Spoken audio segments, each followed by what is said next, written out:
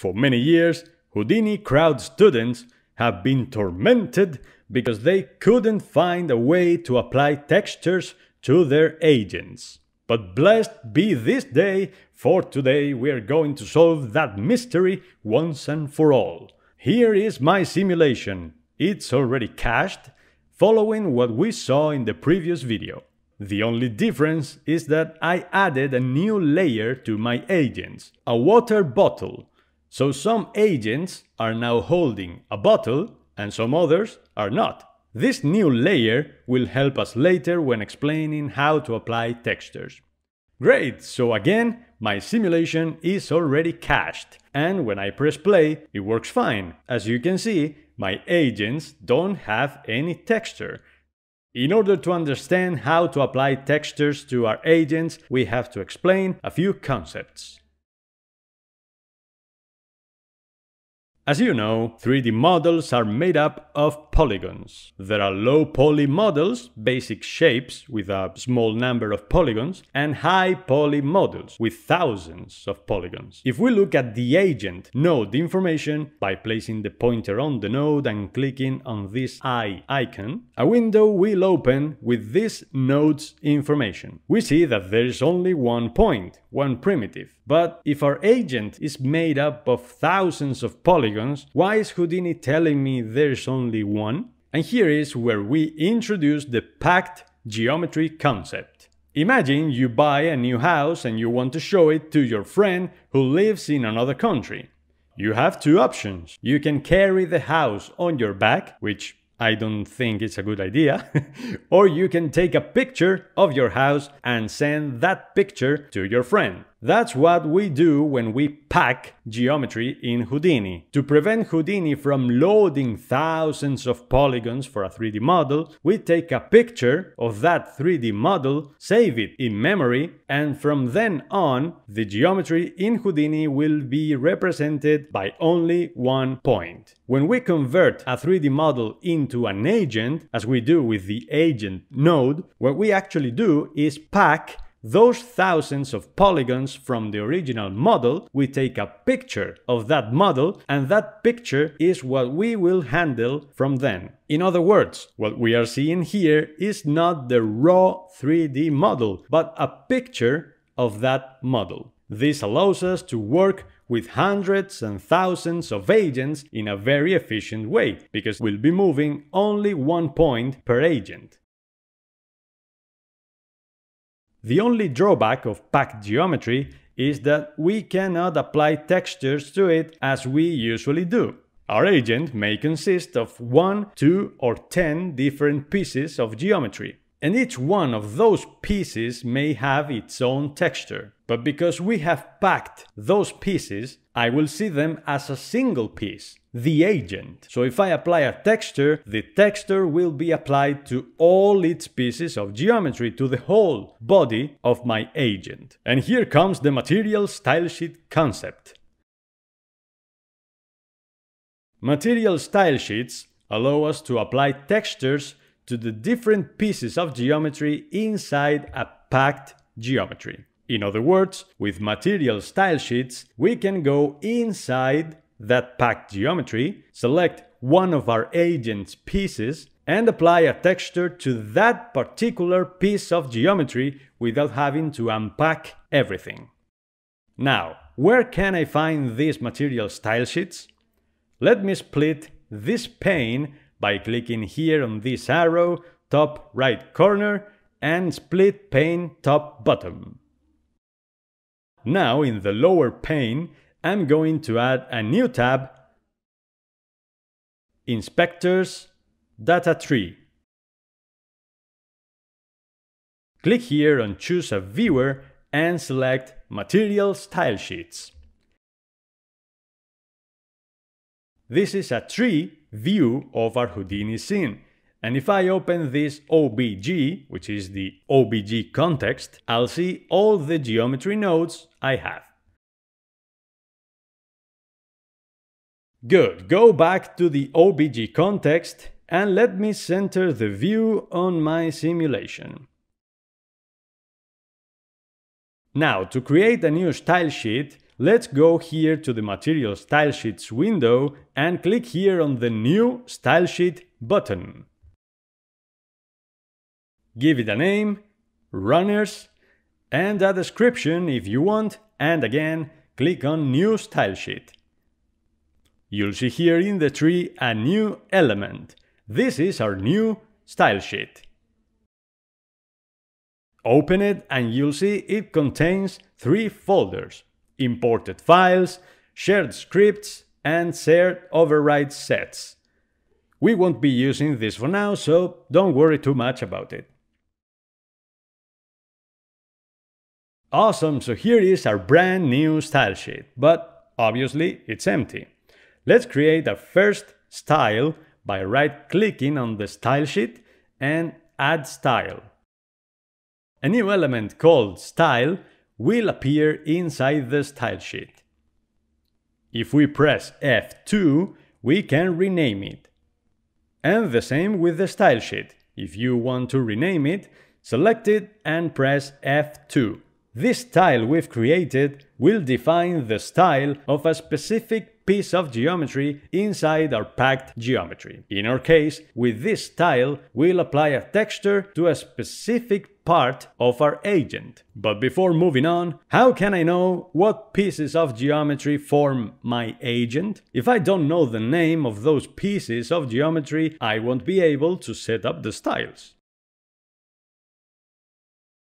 The easiest way to browse the different pieces of our agent is to use the Agent Unpack node. Go to the Agent Setup, and over here let's create an Agent Unpack node. As you can guess by its name, we use this node to unpack our agent's geometry. I'll put the node somewhere here and connect it to the last node of my chain, the Agent Prep. Select the Agent node and in the viewport, hold space and press G to center the view on the selected node. Zoom in on the agent, display the Agent Unpack, and you'll be able to see in the viewport the real polygons of our agent. If you don't see these lines, go up here to this cube and set it to Smooth Wire Shaded. If you don't want to see the lines, set it back to Smooth Shaded. Great! Our agent is now unpacked. Just for curiosity, let's click on the Agent Unpack node info. Look at this, we are now dealing with more than 14,000 points. Now in the Shapes parameter, open the list and here we have all the different pieces of geometry in our agent. The ones starting with collision are the pieces of the collision layer.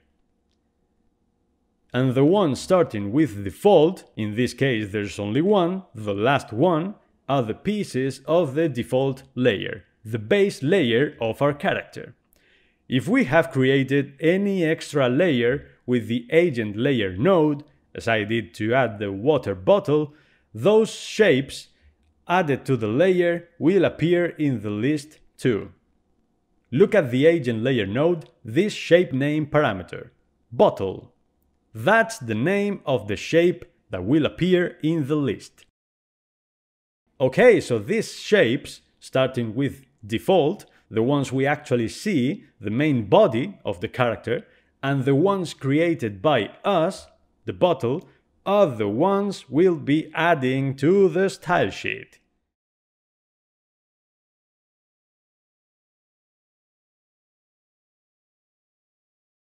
Let's go back to our material Stylesheet, to this style we just created. I'm going to copy the name of one shape in the Agent Unpack node, for example this one called default.ch36, and paste it here as the name of this style, F2, and paste. Now feel free to remove the name from this parameter because we are using this Unpack node only for testing purposes. This style will define the texture of the default.ch36 shape, which is the body of our agent. This particular character has only one shape, but some others may have the legs, the arms, the head, even the clothes, as separate shapes. But this one, the mannequin, has only one, so that would make things easier for us. Now, right-click on Style and add Target. With this target, we will tell Houdini the type of geometry we are looking for. Because we are working with agents, and agents are considered primitives in Houdini, we'll leave the type column as it is, as primitive. Now this style default.ch36 will affect all the primitives in our scene at the surface level. But I want to go a bit deeper. I want to access the primitives that are inside these primitives, meaning not the agents at the surface level, but the shapes inside those agents. So right-click on Target and add Subtarget. Now with this subtarget, we'll ask Houdini to go inside those first level primitives, the agents, and see what's inside of them. And now I have to specify which of those shapes inside my agents I want to apply this style to. We can do that by right-clicking on Subtarget and Add Condition. We'll set the type to Agent Shape because we are pointing at those shapes, and in the value field is where we put the name of that shape we want to apply the texture to, which is this one. So let me copy it from the name of the style and paste it here.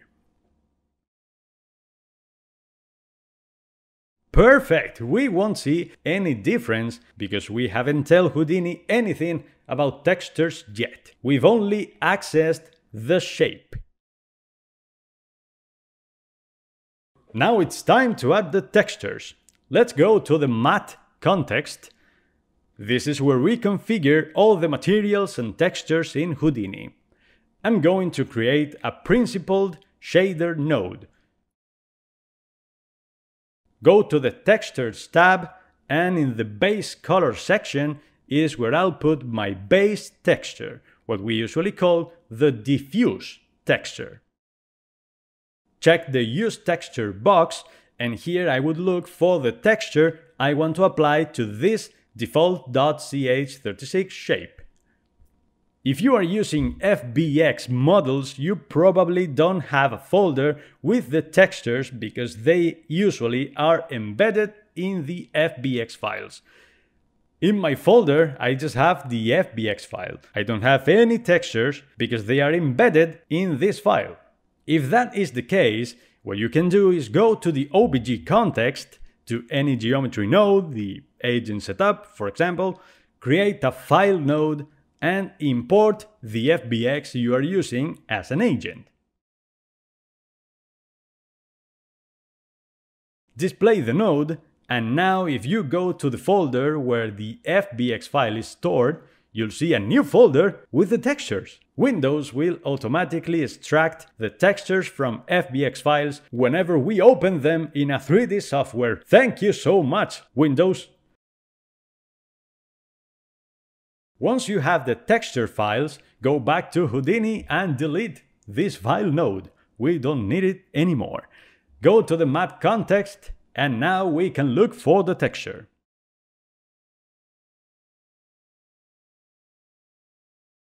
I'm going to copy the name of the texture and paste it as the name of the node, so I can identify it later.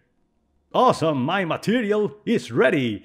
I'll go back to the OBJ context, to the agent setup, and display the out mannequin.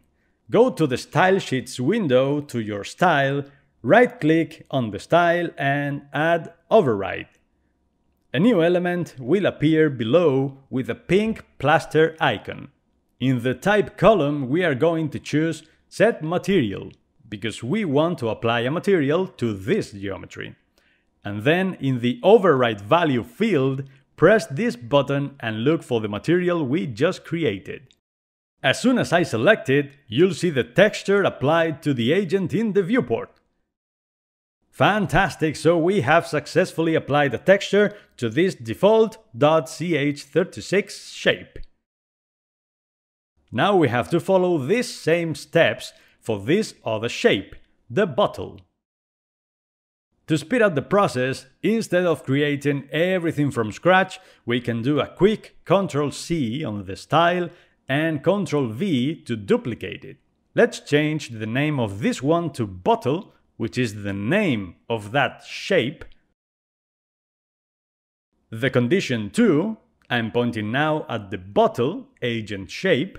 You'll notice the bottle has now the same texture as the body, but obviously that's not what we want. We want to use the bottle's own texture. So I'm going again to the matte context, duplicate this node, choose my bottle's texture, and rename the node to bottle_diffuse.